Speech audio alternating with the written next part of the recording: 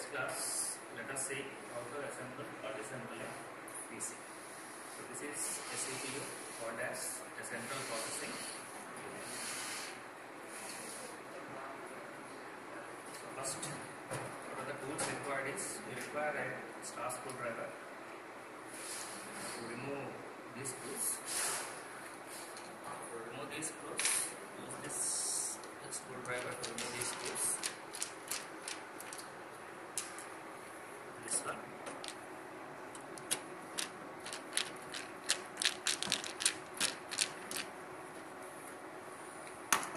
So after this, on this side.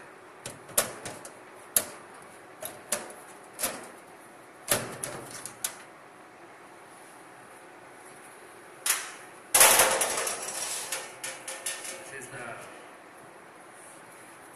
internal parts of the CPU.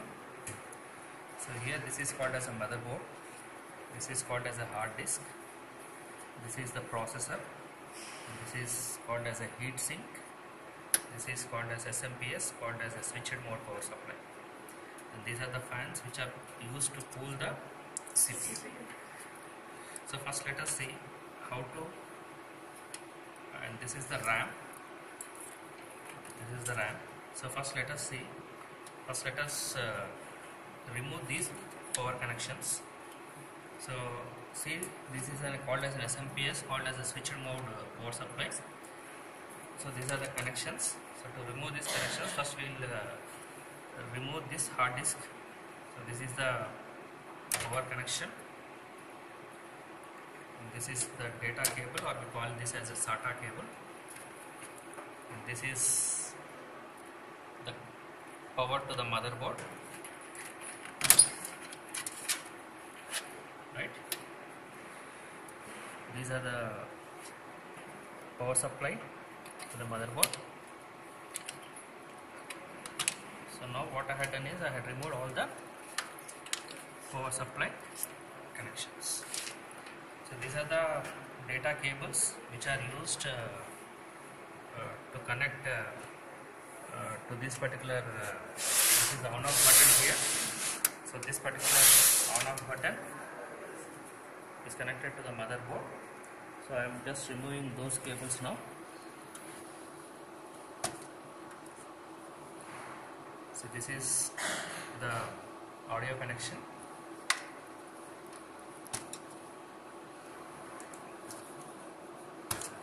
So this is the USB. USBs are the things which you are seeing here. This is the power supply, this is the on off button, these are the USB pins, and these two pins are called as a mic, another one is for the earphones. Now I am removing those also. So now let us see how to remove this particular hard disk. So here there is a screw.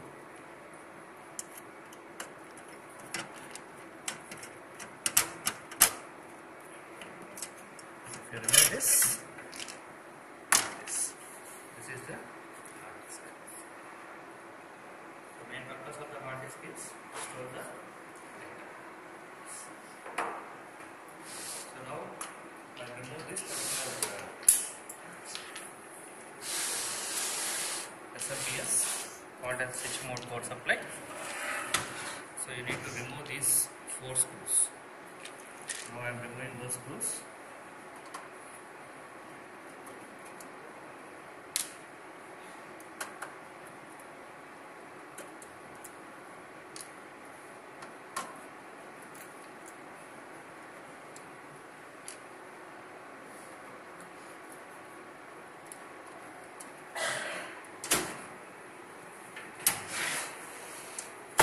After removing these screws, simply you can remove this.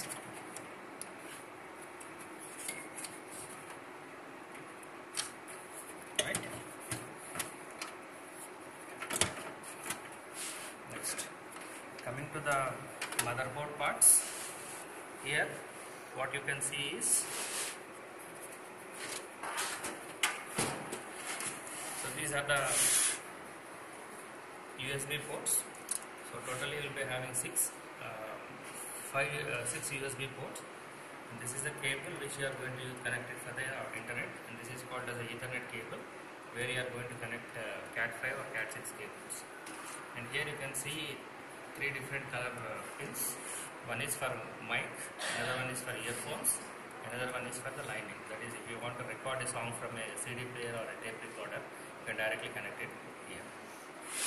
And these pins, these 2 things are called as this is used for keyboard and this is used for mouse connection, and this is called as a VGA port. This VGA port is used to connect to the monitor. So these complete pins which are visible here, these are used to connect it for the I/O ports. I/O ports means we call it as the input-output ports, where you can connect a printer, you can connect a scanner, you can connect a mouse, you can connect a keyboard. So this is called as a serial port. This is and this one and this one. This is called as a serial ports. So these serial ports are used to connect for the printers. If you want to print the data using an automatic printer, you are going to connect it with the serial ports. Okay. So coming to this particular motherboard, so this is the RAM. This is the RAM. Here you are going to have the 2 grooves. So if to remove this particular RAM, what you need to do is you need to move these grooves like this. So this RAM will come like this. So this is a RAM. So this RAM is called as a random access memory, which is temporarily used to store the data. So to fit this particular RAM, you check the groove here. You will have 2 slots. In one slot you can insert this particular RAM. Another slot is used for expansion. Suppose today we are having 4 GB of RAM. Tomorrow if you want to expand it to 8 GB RAM, simply buy a new RAM. You can directly insert here, and if you press like this, it will fit. Coming to this motherboard, this is called as a heat sink. So where the Intel processor will be there, this processor will be kept here. Onto this particular processor, you will have a heat sink which is used for cooling. To cool this particular heat sink, you are going to have a fan here. And this is called as a AGP slot. AGP slot called as a advanced graphic port.